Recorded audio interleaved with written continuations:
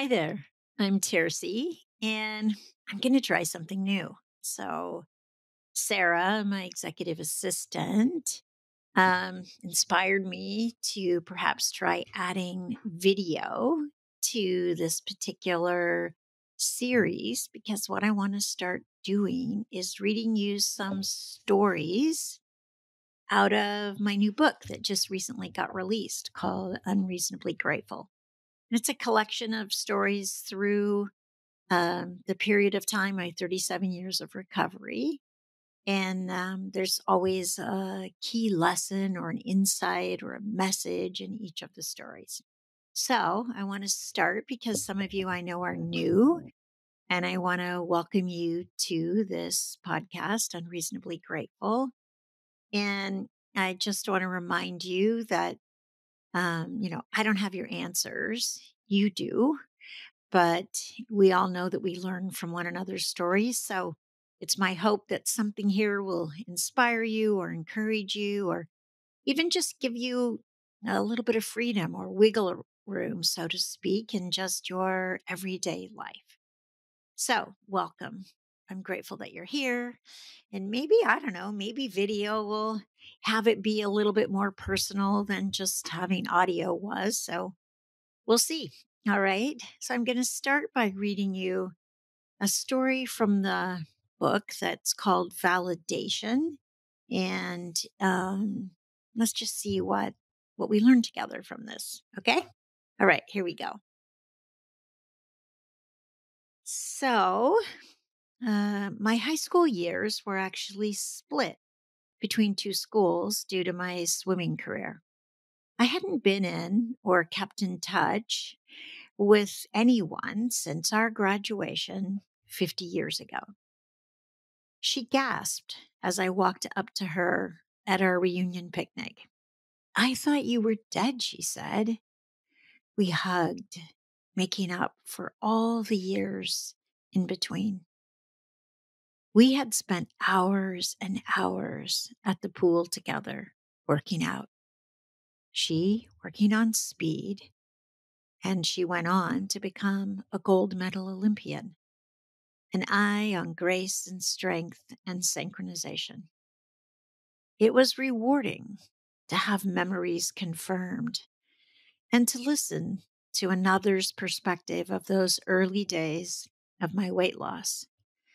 I felt faultless as someone besides me acknowledged that anorexia wasn't well known, nor was what to do about it back then.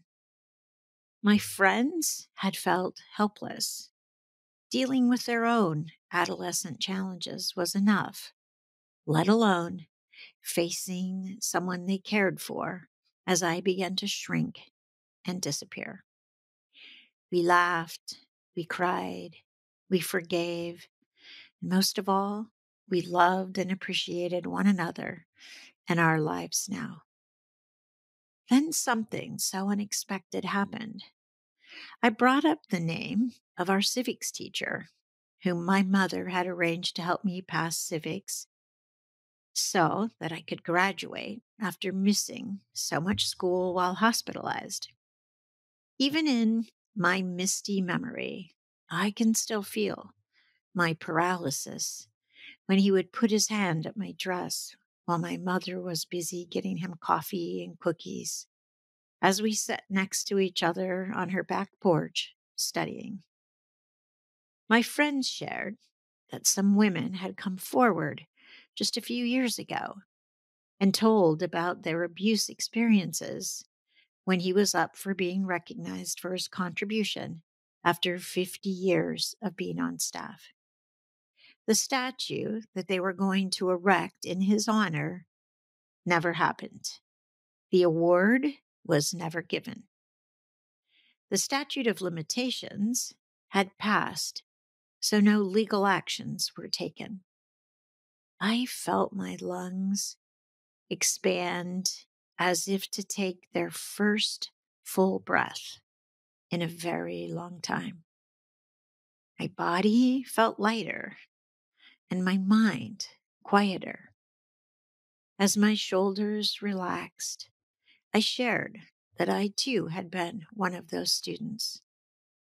My friends looked at me with a mixture of sadness, love, and kindness as my fossilized doubt began melting away. Never before had I experienced any of my abuse being validated. I realized I was in the midst of an unexpected blessing, and I could feel a new joy bubbling up inside of me. So, here's my question. What is it that perhaps you would love to have validated? Something in your life. Maybe it's something you've held privately or by yourself, or maybe you have shared it, but it hasn't been validated. I can still remember just reading that story, how it felt after all these years and the abuse that I've experienced in my life to have someone else validate it. So I'd love you to just take some time this week and look and see, is there something? Is there something in your life that if it were validated, you would experience a new sense of freedom? Not that anything has to happen or anything has to change, other than what changes inside of you when you recognize, yeah, it's not just your experience, but it's actually a shared experience. And it allows you to connect with others outside of yourself in a new way for maybe the first time in a long time. So, as I sign off, and until next time, do that work. Look and see what it is.